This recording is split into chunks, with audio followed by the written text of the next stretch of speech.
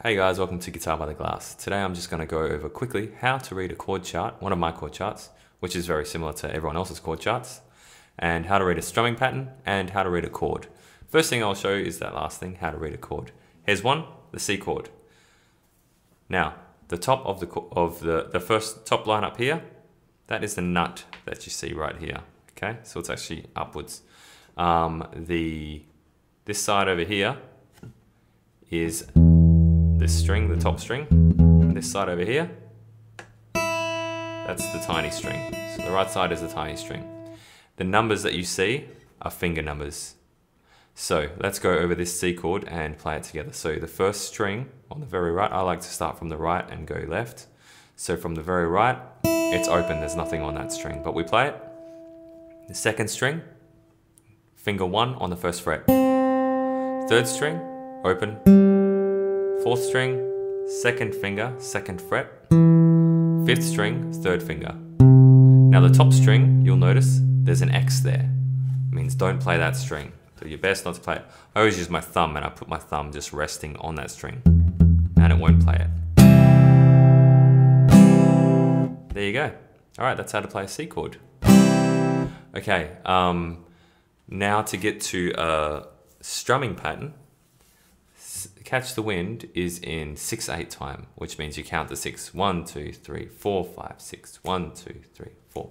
I put it in 3/4 time. 1, 2, 3, 1, 2, 3, just so that my strumming pattern is shorter. So if you look at this strumming pattern, we'll stay on the C chord. You see it goes 1, 2, and 3, and 1, 2, and 3, and that's where the arrows are.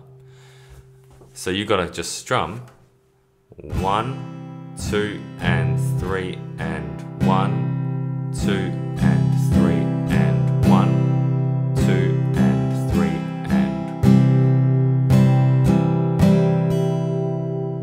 and that's it. For every chord you see in Catch the Wind, you're going to play one of those.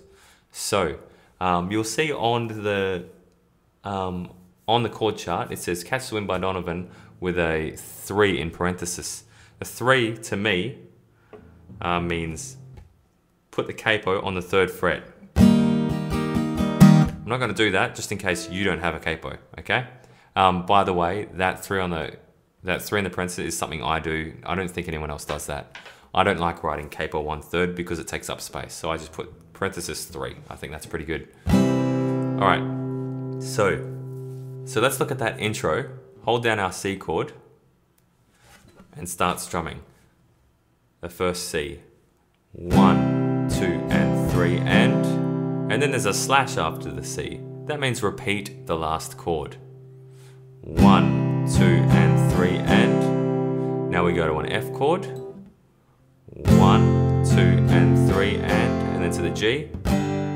Then back to C. F, C, repeat.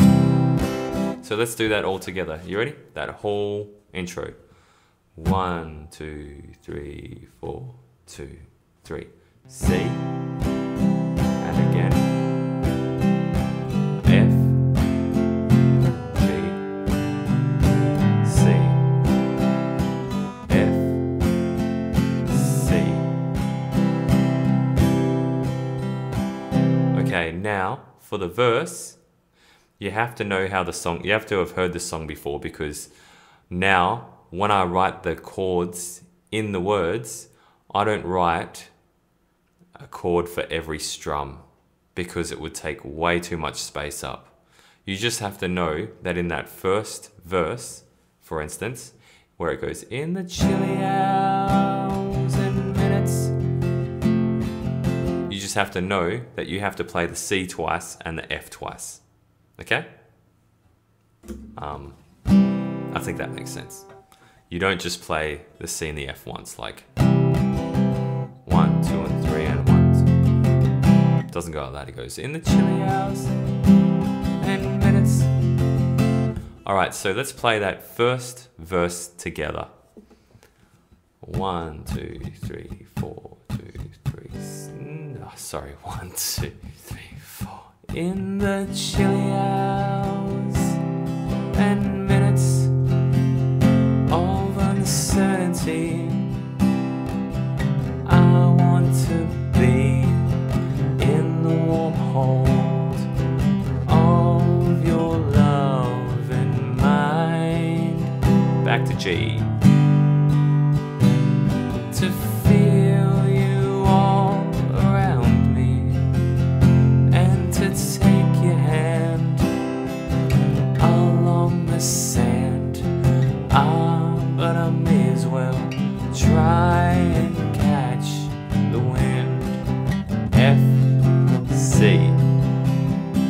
Alright, now if we go down a couple of verses, you'll see it says C, walk up. That's a note to me. It's not a word in the song.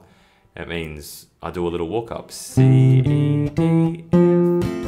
You're not expected to know that, by the way. Don't feel bad if you don't know it. You will learn that though. A lot of songs walk up and down. Walk down, walk up. This one just goes. Alright, so getting into this bridge where it goes dee dee dee, dee dee dee dee. We see D7/F sharp. What that means is you play a D7 chord, which is like this, but you play an F sharp for your root note, which is up here.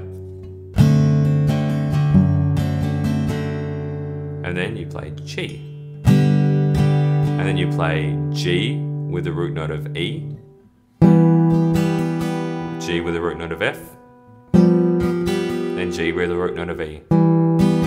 You're not expected to know all of these chords. You learn chords as you need them for each song. Don't feel intimidated if you see a chord that's in a song that you don't know what it is, okay? You just can't be expected to know everything.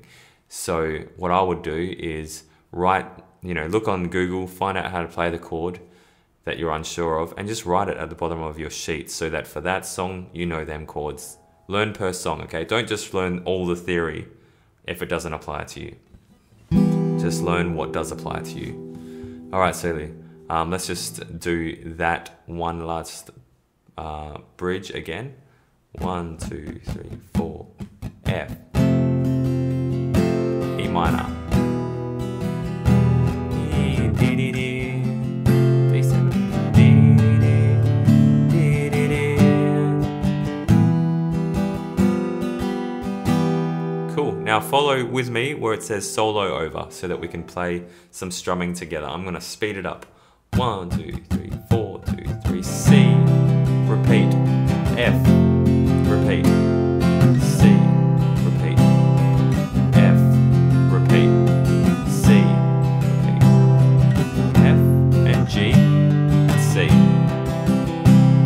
G, repeat, C, repeat, and F, repeat, C,